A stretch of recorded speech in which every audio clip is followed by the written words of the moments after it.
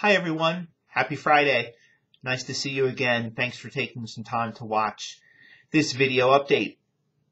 This week we marked a rather solemn milestone, 1 year since the coronavirus pandemic really began here in the United States.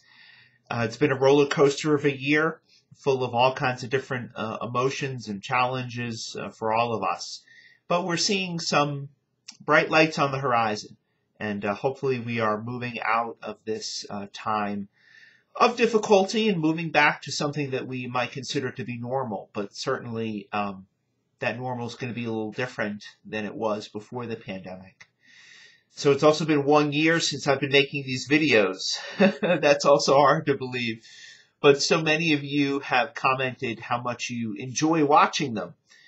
So I will continue making them into the foreseeable future as an opportunity for me to connect with you each week and share with you some news about the parish. Today is March 19th, which is the Solemnity of St. Joseph, a great feast day on the church's calendar. St. Joseph is a great intercessor for us, for the universal church.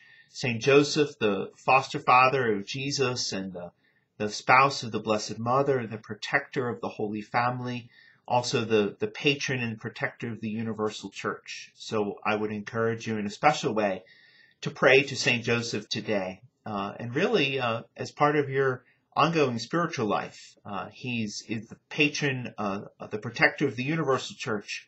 He's also a great intercessor for all of us. Because today is a solemnity, which is the highest rank of feasts on the church's calendar, even though it's Friday, you do not have to abstain from meat today. Canon 1251 says that when a solemnity falls on a Friday, even a Friday in Lent, you do not have to keep any form of fasting or abstinence. So you could go ahead and enjoy that today. Have a hamburger for dinner. Or if you prefer, you could also continue your Lenten abstinence. That's completely up to you if you would like to continue that as a private devotion today. This Wednesday, March 24th, will be our second day of reconciliation. Confession will be available from 3 to 5 and 7 to 8 p.m. I would encourage you, if at all possible, to come in the evening hours this Wednesday. This week when we had confession, it was very busy from 3 to 5. I understand some folks had to wait for a little while in order to get to confession in that 3 to 5 time frame. But the 7 to 8 time frame was really kind of quiet. People didn't have to wait very long, and we actually wound up ending a little early. So I'd encourage you, if you're coming to confession, and you can, maybe think about coming at 7 o'clock on this Wednesday, the 24th. It's hard to believe that Lent will be ending very soon. Good Friday is 2 weeks from today. We began publicizing our Holy Week and Easter schedule last weekend. It's in my email again this weekend. It's on our website, and the insert is also in this Sunday's bulletin if you're going to be coming to church to get a printed bulletin. I would, as I have been, encourage you to take a look at that schedule. There's a few things that are a little different this year because of everything that's going on, but certainly we're planning a very full week, and we will be so happy to have people in church this year for the Holy Week liturgies and for Easter. It was just sort of surreal last year to think back on that.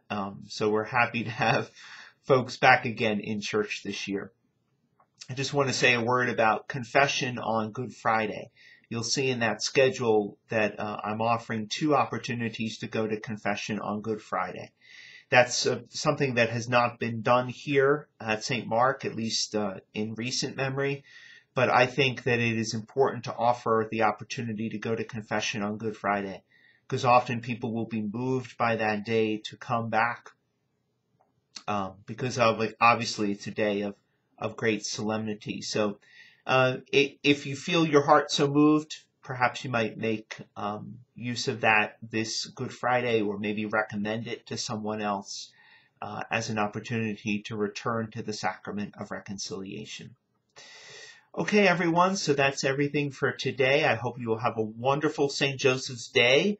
Have a wonderful weekend, and I look forward to seeing you in church, in person, or in line this weekend. God bless you.